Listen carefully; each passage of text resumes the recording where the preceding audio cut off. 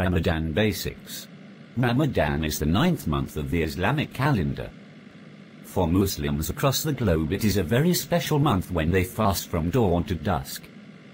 Muslims don't eat or drink anything during the daytime.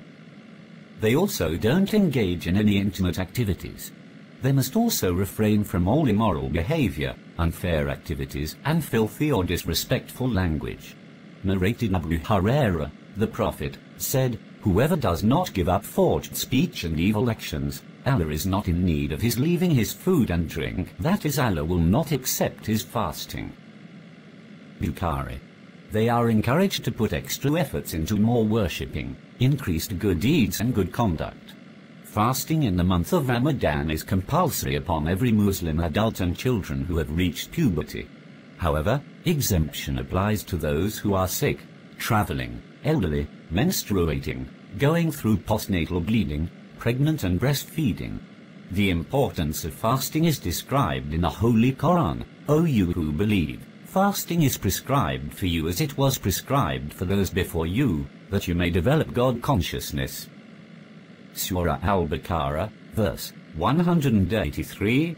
The Prophet said, "Whoever established prayers on the night of Qadr out of sincere faith and hoping for a reward from Allah, then all his previous sins will be forgiven. And whoever fasts in the month of Ramadan out of sincere faith and hoping for a reward from Allah, then all his previous sins will be forgiven." Ramadan is unique and dignified because the noble Quran was first revealed to Prophet Muhammad, peace be upon him, during Ramadan. The Prophet said, "There is a gate in paradise called Ar-Rayyan, and those who observe fasts will enter through it on the day of resurrection, and none except them will enter through it." It will be said, "Where are those who used to observe fasts?" They will get up, and none except them will enter through it. After their entry, the gate will be closed, and nobody will enter through it. Many other significant Islamic events took place during the month of Ramadan. The night of power lies within the last 10 days of Ramadan. This special night is described to be better than 1,000 months. Verily, we have sent this Quran down in the night of decree. And what will make you know what the night of decree is? The night of decree is better than 1,000 months. That is, worshipping Allah in that night is better than worshipping him 1,000 months.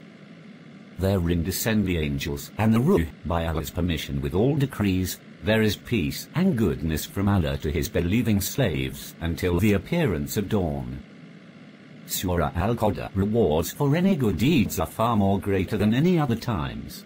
Allah's Messenger said, "When the month of Ramadan starts, the gates of the heaven are opened, and the gates of hell are closed, and the devils are chained."